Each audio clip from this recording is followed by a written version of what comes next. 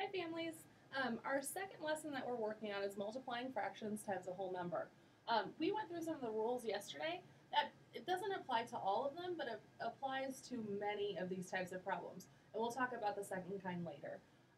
So when you're multiplying fractions times a whole number, the first step is to find the factors of the whole number. Find a factor that relates to the denominator of the fraction, and then make an array. Again, this unit, they have to be able to create a visual picture to get full credit on the test. So these rules are important to keep in mind. So let's go ahead and solve a problem using those steps. So the first problem I'm going to put on the board is going to be 2/3 times 30. So I'm wanting to find 2/3 of a group of 30. So based on our first step, we're going to find the factors of 30. So I know 1 times 30, those are factors of 30. I know 2 times 15 are factors of 30.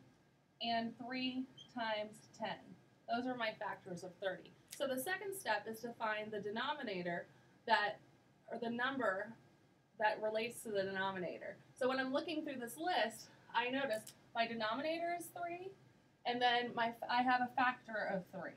So those are the two that are going to be important. So now I'm going to make my array. An array is a multiplication picture.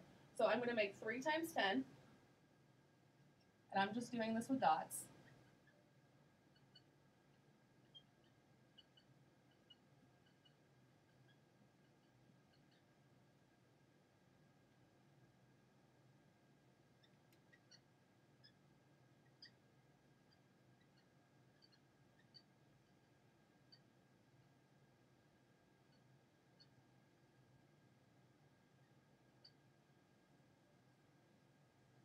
So that is my whole of 30. There are 30 dots there. The array is represented by 3, and then up at the top, 10. And I'm wanting to split this into third size groups. So what I'm going to do is I'm going to draw lines across. And now each of these groups is 1/3. Going across, each of these is 1/3 of 30. But I don't need to know 1/3, I need to know 2/3. So what I'm going to do is I'm going to circle that 2/3 size piece.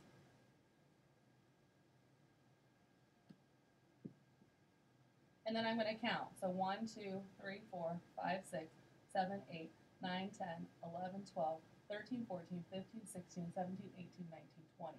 So 2/3 of 30 is 20 with the visual picture. I will come back with another video showing you when that does not work.